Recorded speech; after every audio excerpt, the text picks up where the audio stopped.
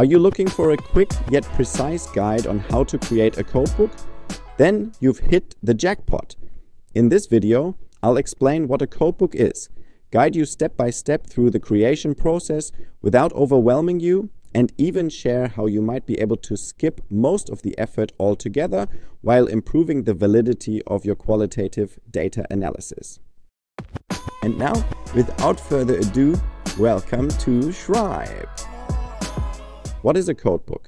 Before we dive in, let's clarify that we are discussing codebook creation within qualitative research. That means that the data you will be analyzing can be interview transcripts, documents, reports, videos, social media postings, and so on.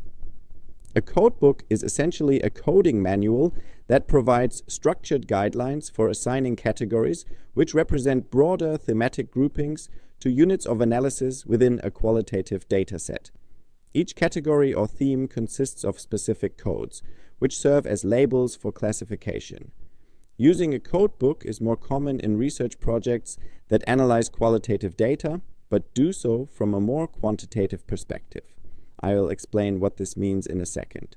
In hardcore interpretive qualitative studies, for example when using grounded theory or reflexive thematic analysis, a codebook can also be used, but its purpose here is a little different.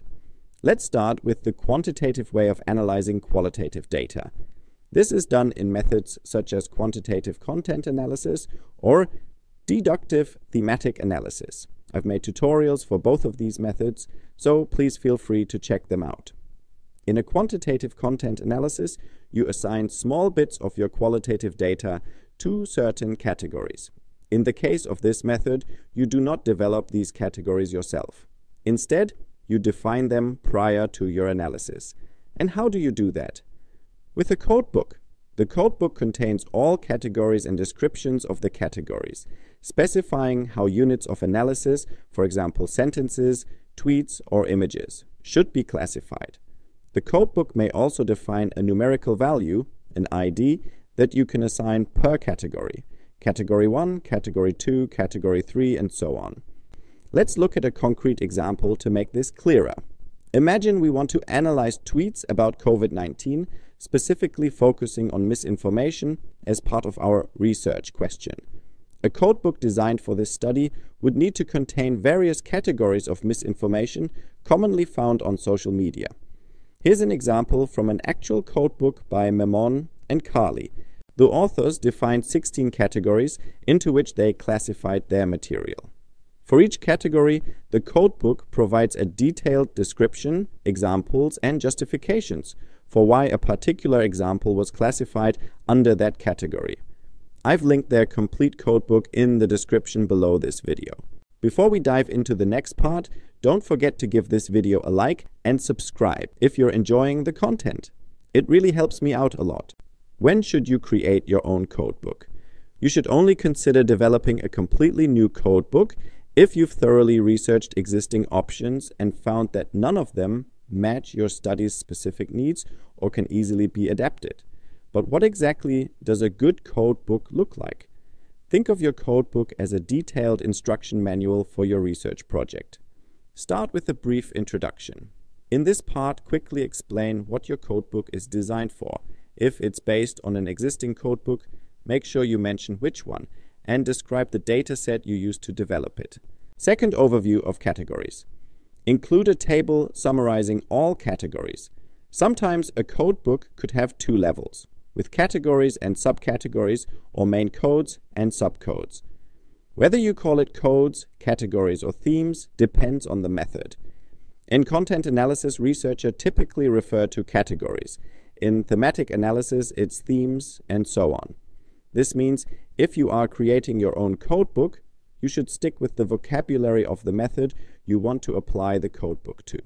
Third description of categories.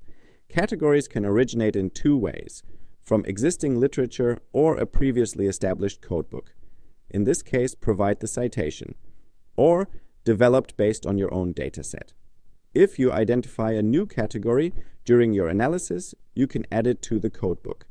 Each entry in the codebook should consist of title of the category, description in your own words, explaining what the category represents and the conditions under which this category applies. Corresponding subcategories that might be part of this category and what they represent. Unit of analysis, for example, tweet, comment, video, or text snippet. At least one example, preferably several, from a real dataset. Explanation of why the examples were assigned this category or subcategory. 4. References. Finally, list all sources used in your codebook just as you would in any scientific work, using an existing codebook. Creating a new codebook from scratch can be time-consuming. That's why it's worth checking for existing codebooks first. Where to find existing codebooks? Open science databases. Many researchers share datasets and resources, including codebooks, to support the academic community. You can check out Zenodo or OSF, Open Science Framework. Contacting authors.